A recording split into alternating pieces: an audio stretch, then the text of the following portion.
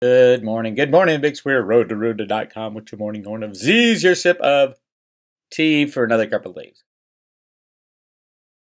Bitcoin bin is on the home stretch. He's already lost 15 pounds. But it's not a diet. It's cleansing. Anyway, so crazy busy right here, right now. Insanely busy. I just had yesterday afternoon, had an interview with Dave at X22 Report. Awesome site. Everybody go there, like and subscribe. But I promised that I'd put up for free. He started talking about the Economist magazine conspiracy stuff, and I dealt him that a long time ago. As most of you know, I don't endorse products as a way to make a living for the most part. If I endorse anything, it's for the good of my customers, such as perpetual assets. And there's just so few. But the way I do make money is I used to sell books and the Road to Ruda memberships and the Patreon. So that's how I earn a living. I don't like hawking stuff for the most part. I'm not saying I'm against it, but I really have to do a lot of research into it to tell my customers, oh, you should buy this. So yeah, that's how I make a living. I write. And, obviously now I'm all about YouTube. But I have 3,000 articles on the Road to Ruda. So if you want to support the Road to Ruda, subscribe to the Road to Ruda webpage on the private road or Patreon channel. Thank you. But here's what I want to talk about. I have posted The World in 2017. My analysis, this is all for free, so go to the website. Click on the very top article here. It's my analysis of the Economist magazine 2017 cover. Now, this was done 3 years ago, so there's going to be things that are wrong in it, right? Or 2 years ago. I think it came out in December of 16. So it was a long time ago, but it is really interesting, and it's a 50-page report, and I'm giving it away for free. I am working on redoing all my books, by the way. Not redoing, just updating and shining them up a little to put those back out in the scene to earn a living. So there you go. There's your freebie for the day. Really interesting stuff, because I do think there's a portion of time that was removed in the playbook, shall we say, of the bad guys and the good guys. About a year to a year and a half, Cliff had talked about this, and I think we're going to resume. So I think this World in 2017 is very, very important. And it's just cool to read, and it's free. So have a day with that. Send me your comments. But there's so many things I'm working on right now. All of a sudden, last night it just exploded. I have a 20-year project that I'll talk about in a second that is important to you. To you, if you're a crypto investor or if you're a gold and silver investor. 20-year project. Yes, I'm insane. But what do you do? Quick note, Deutsche Bank, UBS CEOs criticize the impact of negative rates. So this negative interest rate is gutting Deutsche Bank, the world's largest bank derivative holder. Gutting. And they know it, and they're coming out freaking out because they're going to drop interest rates again in Europe. But that's the whole idea, destroy the system from within. I don't know what day. I have a day that is the most likely day. If you're going to pick a day from today until the end of the year, there's going to be one most likely day, and I have discussed that. But that doesn't mean, it's going to happen on this day. Hopefully nobody's putting me in that camp. Bo Pony will probably get it right again.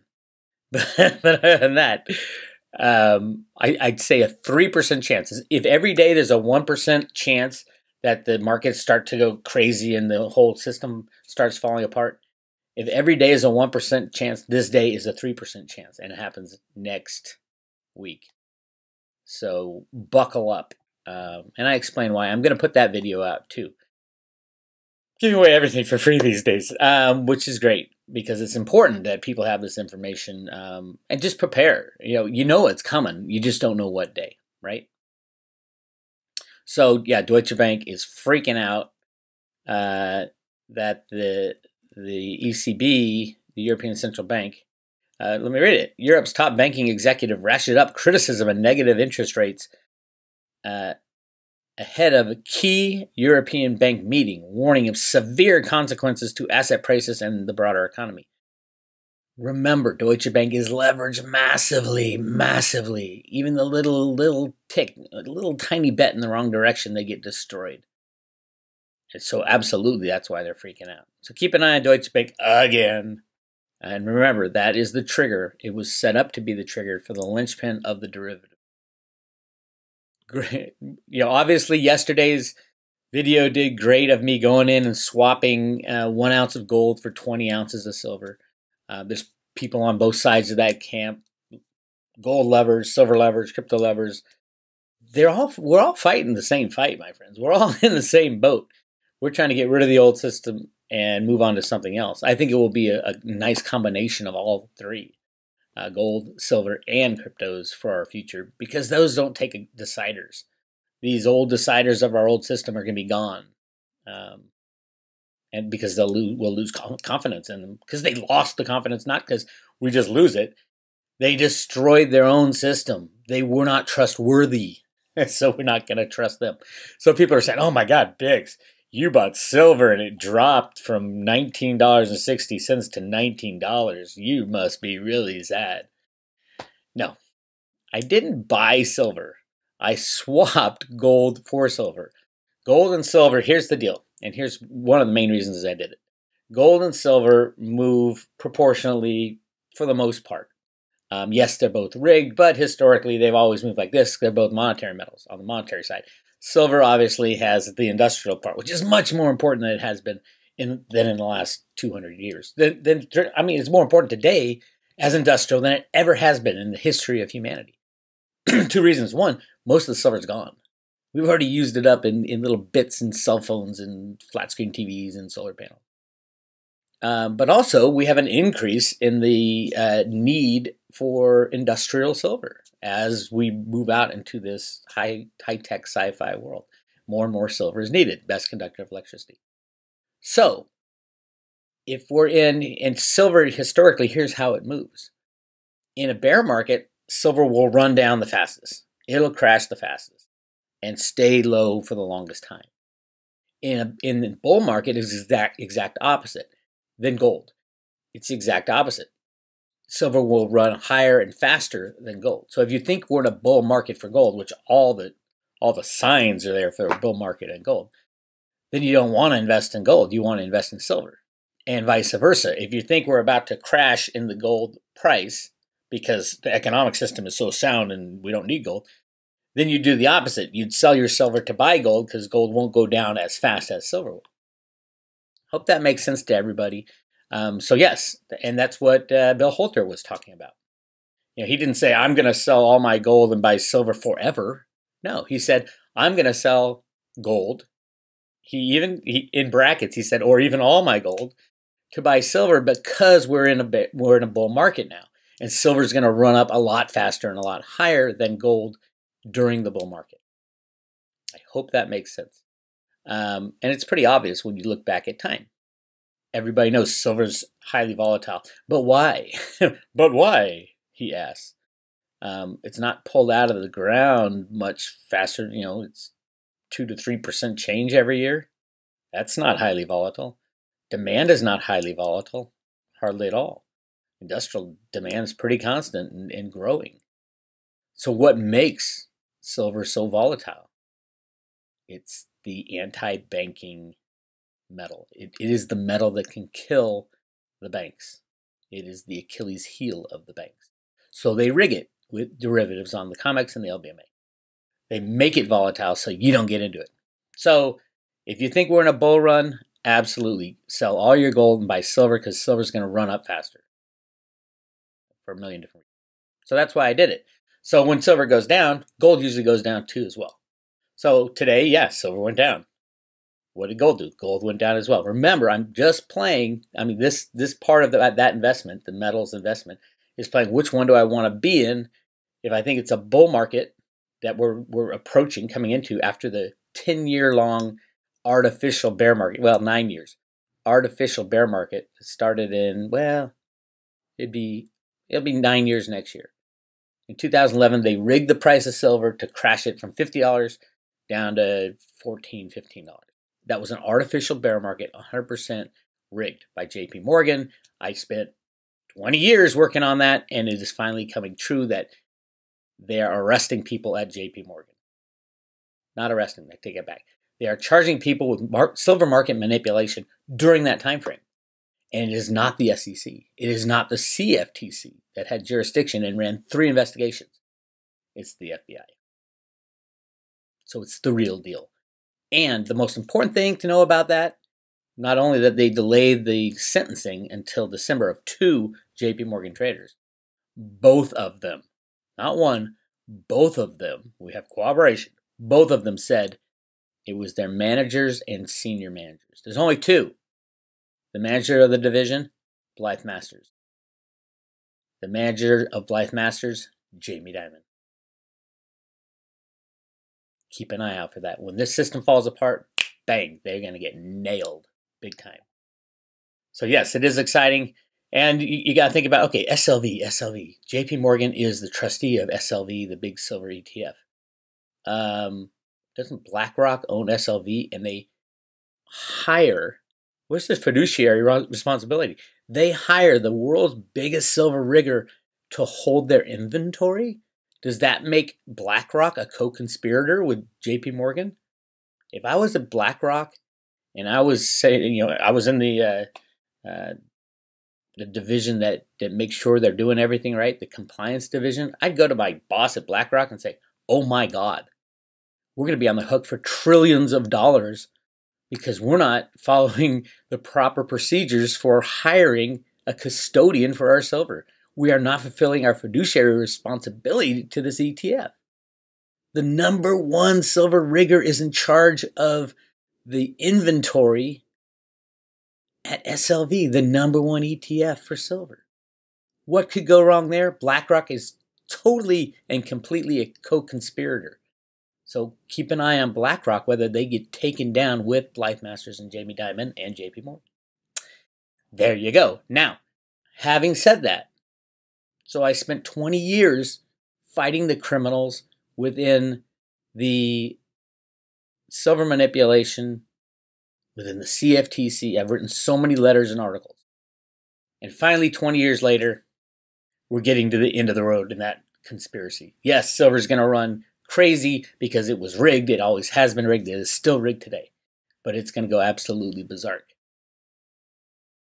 Let's talk about these people. Mark Berger. You remember that song I wrote called They? I'll name names, I'll play their games. It's a line in that song. It's about calling out these criminals behind the scenes. The SEC has done something that is just beyond ridiculous. Not ridiculous, it's criminal. They're coming down on Veritasium and Reggie Middleton as being a fraud. A fraud. Who are these people? Do they know what a fraud is? In their own court documents and the rebuttal, it was shown, they were laid bare that number 1, Reggie was working with them for 2 years. That means Reggie said, come on in. We know you don't know what you're doing over there. Let us explain how this is a software.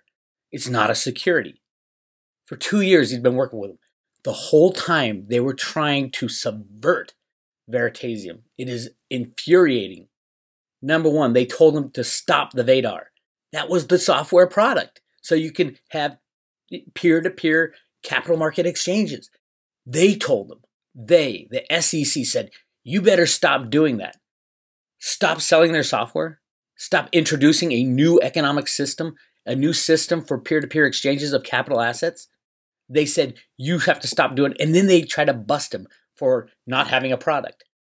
When it was the SEC that said, stop using the VADAR. That's the first thing. I mean, how Reggie even got by that is unknown. And then the worst. They went in and sabotaged the Jamaican stock exchange deal. Reggie Middleton spends all this time and money going into Jamaica, showing them how this is so much better than these criminal exchanges. He gets an MOU signed, a memorandum of understanding signed, and then all of a sudden, silence. And it turns out that the SEC went to the Jamaican Stock Exchange behind Reggie's back, did not tell Veritasium or Reggie that they were going to do this, and basically pulled the rug out of the whole thing. Now, Reggie and his lawyers are saying, hey, SEC, I want all the information that you discussed. I want to know what was discussed there. Why did they stop talking to us after you went in and talked to them? You know what the SEC said? That's confidential information. What? The SEC is supposed to be working for me, the investor, the user, the user of Veritasium, the people, the retail user. The SEC is working for the people. It is insane what they have done. But these are not some random people behind the shadows. Here's a list of their names from their own court document. These are people at the SEC who did this. Mark P. Berger, Laura S. Minharaban, John O. Enright, Jorge G. Tenario, Victor Salamount. Their address, 200 Vesey Street, Suite 400, New York, New York, 10281. Their phone number for Mr. Torino. Jorge, he seems to be the ringleader. 212-336-9145. Email TENREIROJ@sec.gov. Those are the people who did this. It's not the SEC, some gigantic entity. There's a list of 1, 2, 3, 4, 5 people who made this decision to take this amazing technology and destroy the company, and then freeze up all his assets to further destroy the company, and lock up the third thing that Reggie was doing, which was veritizing gold and silver. Now it's frozen within this ridiculous freeze. Now here's what I'm going to do. I don't feel bad about saying their names. They work for me. These people work for me. The SEC, all the names are public information. It's all right there. I did the same thing with gold and silver. I wrote letters to the regulators at the CFTC. I called them on the phone. Most of them would not talk to me. Bart Chilton did. He's the only guy who said, you're right. They're rigging the silver market. But then he said something really interesting. He said, but it takes 3 out of 5 people to vote on it to get anything done. What? On the CFTC commission. You have to vote on a law? You have to vote on whether someone's breaking the law? That's criminal right there. These people are my project for the next 20 years. And your project too, if you want to help me. I'm going to be writing letters to them. I am going to be calling them. I am going to be not harassing them.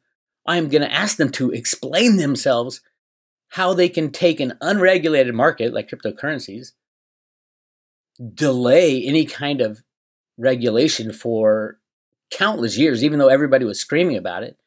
Reggie does his ICO long before the SEC ever produced the DAO document that was supposed to be, oh, here's your regulation. Long after that, it was like months after, Reggie had already done his ICO.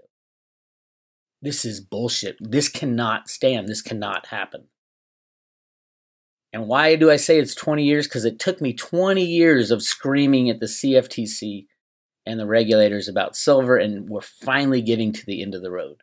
I don't care if it takes me another 20 years about this. And any crypto investor, it's not just about Veritasium.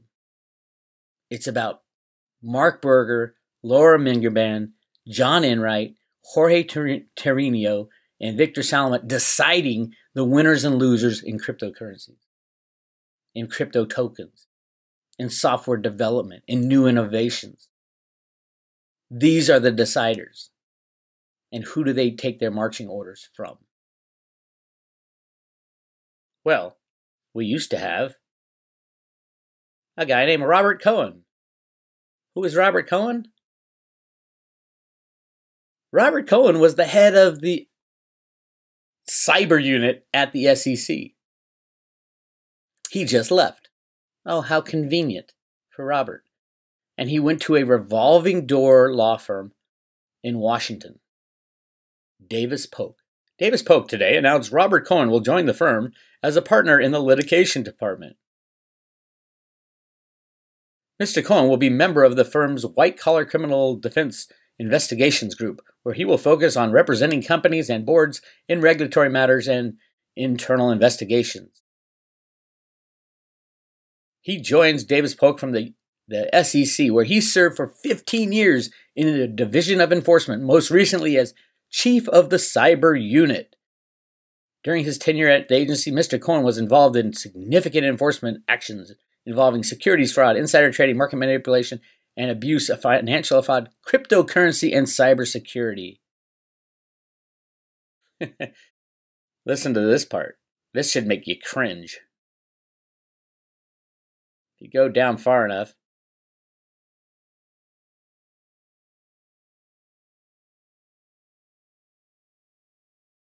Davis Polk has a long history of its lawyers serving with distinction in senior roles at the SEC, including former SEC Commissioner Annette Nazareth, former Managing Executive for Policy Joseph Hall, and former SEC Enforcement Directors Larry Lynch and Linda Chapman Thompson. Basically, that's the revolving door. You put your time in at the SEC, you're going to get the big payout. And then they circulate back and forth and back and forth. Criminals on parade. I'm announcing today I am in for the long haul. 20 years of fighting the SEC and these people. I'll guarantee you these people will be gone. Just like when I was fighting those people at the CFTC. Michael Dunn, CFTC Commissioner Michael Dunn, the guy who stopped, literally, the one vote that stopped the enforcement, the application of position limits in silver that would have stopped silver rigging. And where did he go? Where did Michael Dunn go? He went to the DTCC in charge of the vault at 55 Water Street 3 months before it flooded in Hurricane Sandy because he left that vault door open. 2 months before that, he's the guy who transferred all the paperwork on gold and silver swaps into that very vault at 55 Water Street. This is huge, and this is my commitment to the crypto people. And my wife is going to hate this. But I'm going to fight this fight if it takes 20 years, because this is wrong what they're doing to Veritasium, to cryptocurrencies, to Reggie Middleton. It is wrong what they did to stop this company from, one, fully developing its Vadar software project and program. They're the ones that stopped it. Don't say, oh, Reggie couldn't follow through with this. They told him to stop. 2, the Jamaican Stock Exchange deal. They torpedoed that deal. Mark Berger, Laura Mingerman, John Enright, Jorge Torino, Victor Salamont. I guarantee you, as I fight this fight over the next couple of years, all these people will be gone. I'll be dealing with new people. And they'll say, oh, I don't know. That wasn't me. I didn't do it. This is ridiculous. You have his email. I'm going to get you all their emails. The emails at the SEC are easy. Capital, last name, and then first initial. Just like in this document. Email all of them. I'm going to, just like I did with, exactly like I did with silver. Open letter to the CFTC about silver manipulation. Open letter to the SEC about fraud at the SEC. About the SEC stopping innovation, stopping companies from doing what they said they were going to do, and then suing them for not doing what they said they were going to do? This is insane. Sorry, I'm on a roll. I'm going to be talking about this at 12 o'clock today on a live chat. 12 o'clock Pacific time. I'm going live. I'm going to start with this. Well, we can talk about anything you want to talk about, but this is my 20-year project. Do I think it'll take 20 years? No, I don't. I hope not, but I'm in it for 20 years if necessary. I didn't think silver would take 20 years. And here we are at the end of the road for the silver manipulation. If it takes 20 years to fight these bastards, because it's the right thing to do, fight it. It's the right thing to do. And I hope all you Road to Ruta members are on my side with this. One more thing. Sorry, I'm on a roll. I told you. Couldn't sleep last night. A whole lot of things going on. One more thing that I think is like the coolest thing ever. There is a new guy in charge at the Fed New York of the comic books, the educational comic books. His name is David Erickson, PhD. Joins the Fed as head of outreach and education. I sent David a really lovely email today. I said, David, I'm so happy for your promotion. He used to work at the San Francisco Fed. Your promotion to head the outreach program of the Fed New York. I am very interested in the comic book education division of the department you're in charge of. I would like to interview you on the road to Ruta about the Federal Reserve's comic book program to educate people, because it educated me massively. Federal Reserve Bank of Boston documents amazingly educated me, and I wish everybody had that information. And then all the new Fed comics right here. Go to the Fed New York, look up outreach and education. This is that guy's division. David's, my buddy David's division. So I sent him an email. I would like to interview you on YouTube. I have almost 60,000 subscribers. I want to spread the word about the Fed comic books. And the education it can give people is amazing. Read the teacher's guide. It's an amazing blueprint of how the system was put together, how it's going, and where we need to go. And even these comic books are okay. And I said, and I'm even in one of your new comic books as a character named Glix who runs around singing about the Federal Reserve.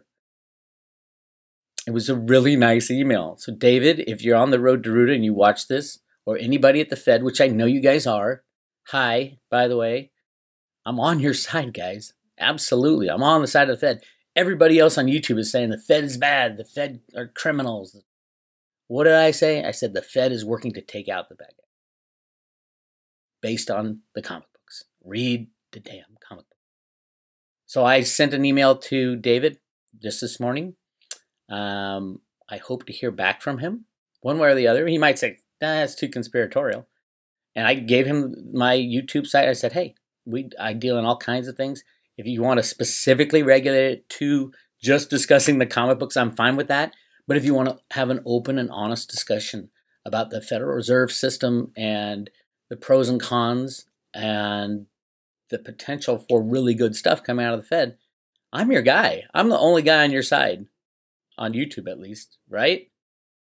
So come to me. Let's talk it out. And we'll see. I'll keep you guys informed on what's going on with that. Tomorrow, as if I don't have enough to do. Tomorrow I'm going to give update 4 on the timeline for private road members and for Patreon members. Please think about supporting the private road. Hit subscribe. And I'm giving away, at the moment, we're currently giving away 100 Theta tokens and 500 Theta fuel on a paper wallet and a Silver Road to Ruta coin. It's other than the Bitcoin bin giveaway yesterday, where he gave away 10 Road to Ruta coins, the only other way to get Road to Ruta coins is to get them as a subscriber. So think about it, check it out, try to support my work if you can. Or also you can join the Patreon. You don't get the coins and the other stuff, but you get access to the timeline and the updates. All right? That's it. This is Bix Weir, roadtoruta.com. Talk to you later.